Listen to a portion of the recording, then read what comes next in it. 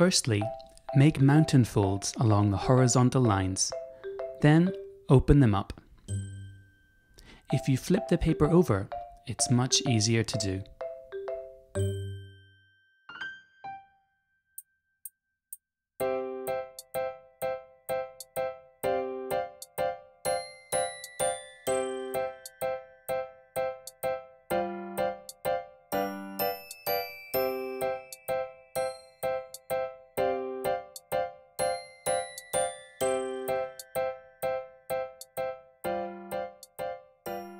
There is a line that has both red and blue dotted lines. Make a mountain fold along this line too.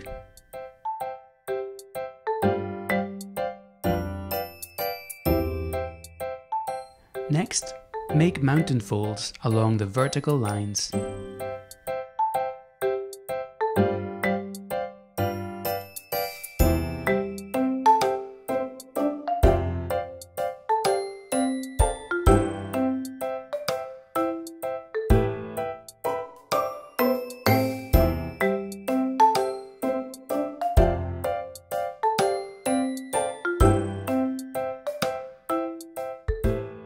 If you find it tricky to get a sharp edge on your fold, try flipping the paper over and folding it just like this.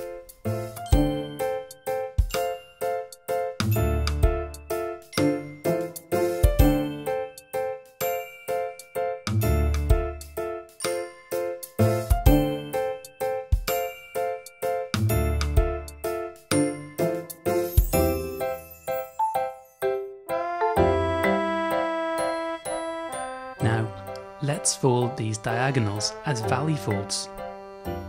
Valley folds are shown as blue dotted lines. Make sure to only fold where you can see the blue dotted lines.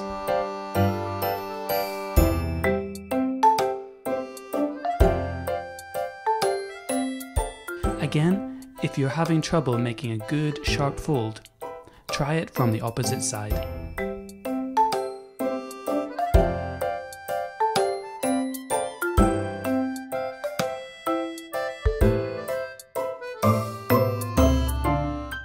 Moving on, let's make diagonal folds on the other side.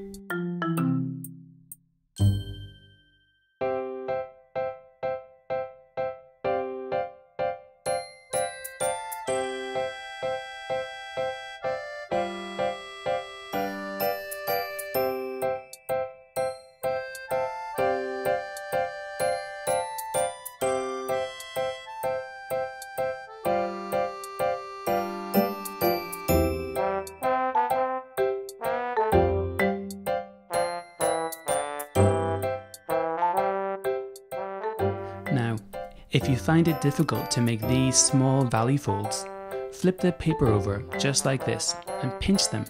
It's much easier to do that way.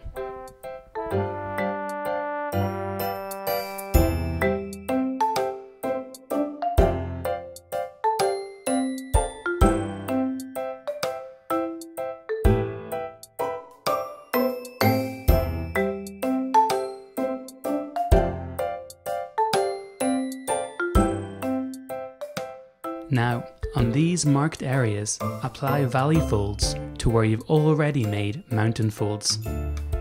Make sure each crease is sharp. This will help give a much better final shape.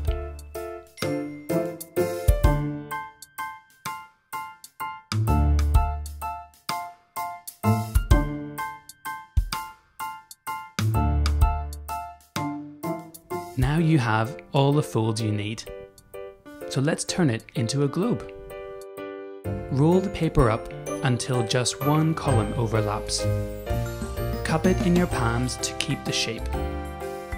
And adjust the flaps on the south pole one by one to lock it in place. Turn it over and adjust the flaps on the north pole until you have a nice tight globe.